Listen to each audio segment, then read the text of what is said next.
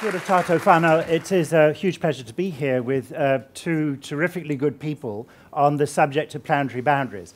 Now, Félix has brought his great visualization skills to bring the planetary boundaries alive to millions of people around the world. Wonderful work from the Stockholm Resilience Centre, which he's about to explain. Then Vicky Robertson, who is also an EHF Fellow, the Piri cohort, is... her day job is Secretary for the Environment, i.e. Chief Executive for the Ministry for the Environment, and therefore lives and breathes these issues every day. So Vicky will give her perspective on the planetary boundaries for New Zealand. I'm a business journalist. I use the planetary boundaries for many years now as a way of driving home the message that we have to embark on this enormous transformation to make sure everything we do works with nature, not against it. So we give the biosphere, which Félix so beautifully brought to life in his illustrations just now, give the biosphere a chance and all living things in it to recover some. We've got just 20 minutes for all that. The last 10 minutes will be Q&A. There is one microphone over there, so please start queuing in about 10 minutes' time. First question. So first of all, Félix is going to give us just a 5-minute version of what the planetary boundaries are and why they're so important. A big hand for Félix, please. Thank you. Hi again. So 5 minutes will be a challenge. So what are the planetary boundaries? Well, it comes from, I mean, I've shown this before. It comes from the fact that we've entered a new epoch, the Anthropocene.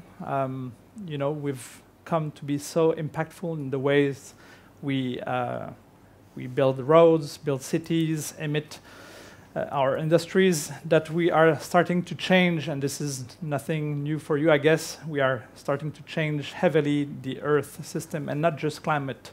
Climate is a hugely important issue, but there are more. So this came about by what we call the Great Acceleration, when in 1950, after World War II, there was this kind of inflection point where all the human activities and the socio-economic and Earth system trends started to, you know, become wild.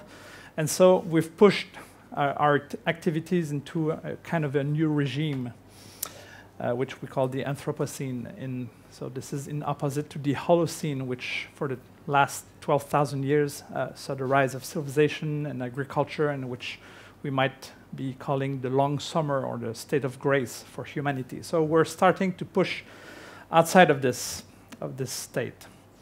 I won't spend too much time on this, but these are the potential tipping elements. So these features or phenomena could change, could tip over to a different regime, and this could, again, become one of the fragile, you know, points of our planet. So these tipping elements can switch quite easily, and we're starting to see some of this. You can see this scenario here, and the Paris range is what has been targeted by the Paris Agreement, but you can see that coral reef, alpine glaciers, Arctic summer sea ice, Greenlands, and the West Antarctic ice sheet are vulnerable, even if we achieve the Paris targets. So we have to do our homework, and this has to be quite heavily done. So this weird image here shows a dynamic scape, different attractors, different basins of stability. And you know, we are all living, imagine the planet is part of one of these basins.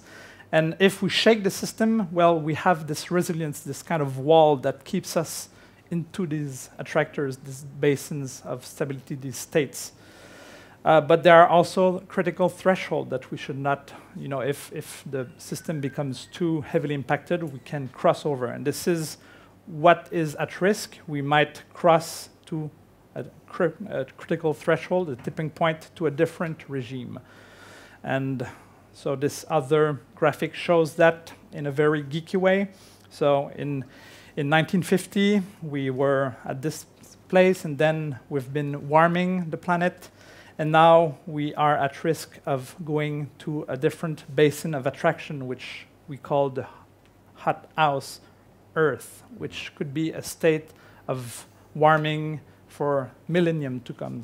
So we have to stop before this planetary threshold, which looks also like a shield. And so we have to stabilize the system. And this is by cutting emission as soon as possible. And not just investing in innovation, but to start right away to cut by behavior change, efficiency, and so on. So there are different aspects or dimensions of the Earth system that are these kind of pillars of stability and resilience. And scientists in Stockholm have identified 9 of them, and we call them the planetary boundaries. We should be, respecting these pillars to remain on a safe and stable planet. And so this is the framework. The planetary boundaries is about these 9 quadrants. You have a safe space where we can keep developing within these safe limits. Then there's the risk zone in yellow and the high uncertainty or danger zone in red. And so we've identified all those boundaries. So novel entities is pollution, ozone is well known, aerosol, ocean acidification, so you can read. Biosphere and climate change are the 2 core boundaries, we could say. And this is the current state. So the biodiversity erosion, we've crossed this threshold. This is the 6th extinction, or we're nearing the state of 6th mass extinction. And the biogeochemical flows are also heavily impacted. So nitrogen and phosphorus is messing up with the natural cycles. Ouch. So, and this is through time. So you can see that in 1990, the ozone hole was a big thing, but the Montreal Protocol, we've managed, and this is a great success, we've managed to bring back this boundary within the safe zone. And so we have to do that for all boundaries at global scale, but also at city scale, nation scale, and also household scale. So, and yeah, I've done my job here. Right. Thank you very much indeed for this. Over to you, Vicky. A big hand for Vicky, please. Thank you.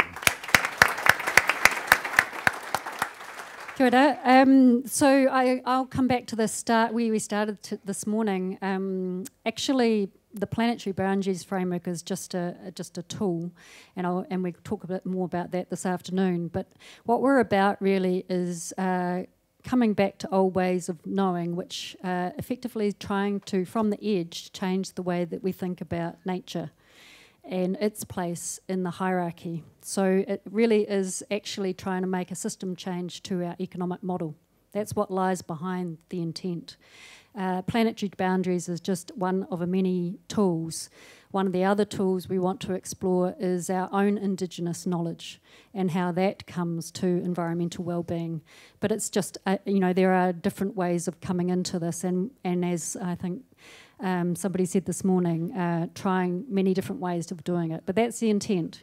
In the end, trying to look at system change of valuing nature at the top of the hierarchy, not just as another stakeholder, but actually our responsibility back to nature, and then making economic decisions that put nature first. So this is a tool to try and use international best practice, new ways of thinking about the way that our ecosystems actually connect to the world. So rather than New Zealand, in our lovely way, think that we're all fine here, one of the things I've been really shocked in my own role is just the state of our environment in New Zealand. And I think it's really important that we think about that in respect to the rest of the world. New Zealanders have a really strong identity to our land, and we have a grief around our state, where we're at. So we need new ways of having this conversation, is my view. And I'm willing to try any number of ways of doing that. But going on business as usual is not going to get us there for New Zealand, and I've said that before in this forum. So we are exploring, Owen and Félix and I are fellows together, trying to work a way of exploring something that will work for here, and we are pretty determined to do that in whatever way it works. The only other thing I would say, is we really invite your interest, and we have set up an email account that people can connect into. Not everybody will be part of the project, not everybody will be able to engage, but really want to invite your connection, because the more people we have that are friends of this, the better. And just keep in mind it's for that bigger purpose, not necessarily just because of the framework of planetary boundaries. Cheers. Thank you.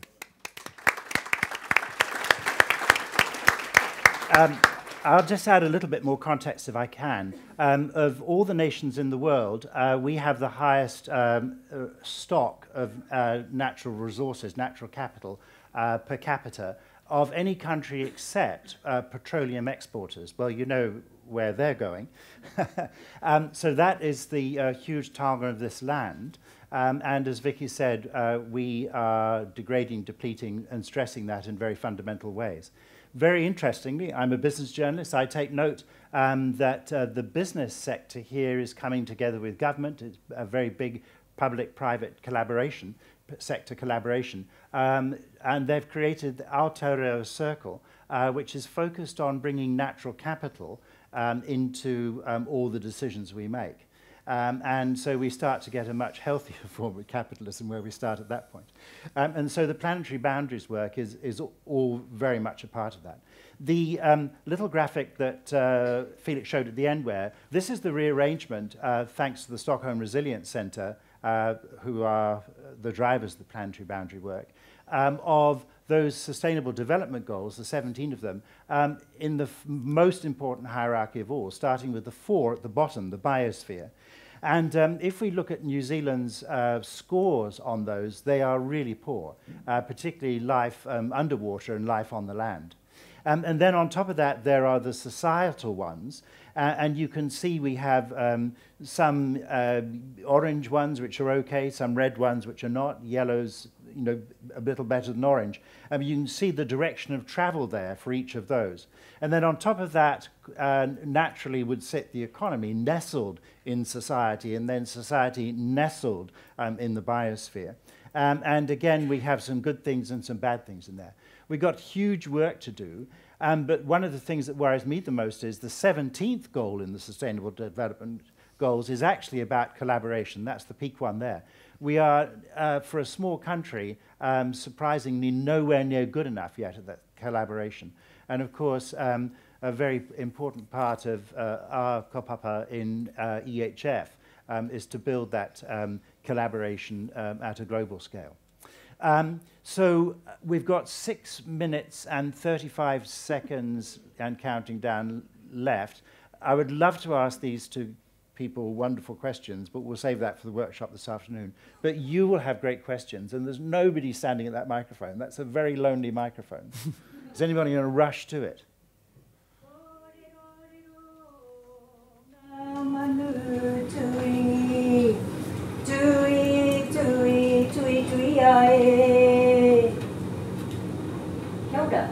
Kia ora. I see on our sheet there that we had a panel inclusive of iwi. What iwi is that? What is the intention of the Indigenous knowledge you wish to extract?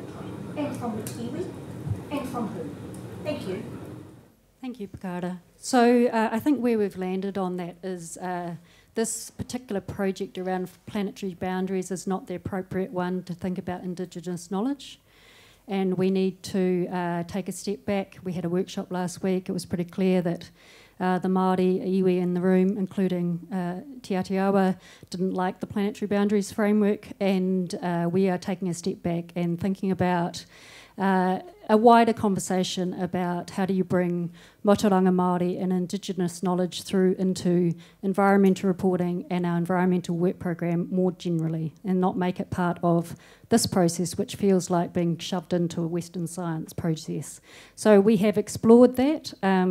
There is interest and commitment to exploring. Basically, the intent behind that is to say, there are Māori measures that we are using in New Zealand. We use it in our own environmental reporting right now that should have the same hierarchy as Western science. That was the intent. But we need to think about that more broadly than this project. So that's the intention. My response to that is that we do not disagree with the beauty of planetary boundaries. It is the processes and procedures that are being put in place to whakanui it. So I leave that on the floor. Kia ora. Thank you. If I just may add to that, it's very exciting in the 11 National Sciences Challenges to see how profoundly that's shifting with Matarangi Māori, where there is this extraordinary merging and collaboration by scientists. I see it in the one that I'm particularly involved in Our Land and Water. And it's immensely exciting to see Pākehā scientists really reorient their thinking. There is great work coming out of this. And so that journey that Pikara and Vicky have just identified there is a fundamentally important one, not just for us here in Aotearoa, but to help inform the rest of the world. And I have huge confidence that we're going to get there on that. Thanks. A question, thank you. Yeah. Kia ora, folks. I just wanted to bounce off of all of you. I wanted to check in on how you see us in New Zealand and in the wider world working with integrated landscapes. I'm curious given that integrated landscape approach, rather than trying to bite off tiny pieces of the overall puzzle, when there's essentially, when you have a complex landscape with a lot of stakeholders involved, how essentially you can get everyone to the same table to find cohesive solutions across really large areas.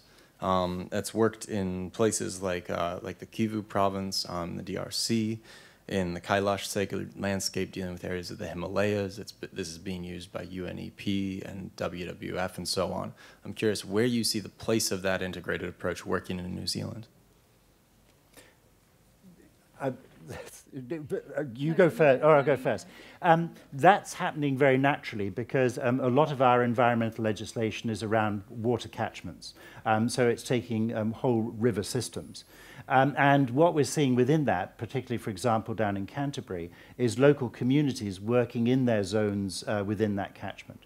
Then there are some wonderful landscape scale restoration projects at work, in particularly reconnecting Northland, which is moving beyond just pockets of work, but trying to imagine that recovery of all of Northland. Again, these are terribly early days, and I would long argue that we need a next generation of environmental legislation here. The RMA is fine, but it wasn't designed for this kind of work. And that's a big discussion that's now underway, led by the Environment Defence Society and others. So this is very much on our minds here in Aotearoa, New Zealand, that we have to work at that very large and deeply integrated scale. Sorry, I didn't mean to go up the answer. 1 minute and 15 seconds for a quick question and a short answer. Well, I'll keep quiet. You know, talking about that legislation, I'm from Whanganui, where the iwi and Whanganui have fought an intergenerational fight to make a river a legal person, which considers it as a whole entity from its source to its sea. And is that the kind of legislation that you are talking about? That's very much on the table, because what we're seeing in the Turarueras and the Whanganui River and the Waikato River, where there is personhood now, and therefore there is legal standing and legal representation for those natural treasures, those natural systems. Yes, I would not like to predict whether we're going to get there, but we are one of the pioneers in the world in that sense. And it comes very much from a Maori view of life and its sources. And it's notable that it's iwi on the Whanganui River, it's Tuhoi and the Urueras that are bringing this to life. So that would be a big thing for us to fight for. We need to stop at that point. A huge thank you for Félix and his astonishing knowledge and great graphic skills. And to Vicky, who has the hardest job of all, because she's in the government and trying to change the government at the same time.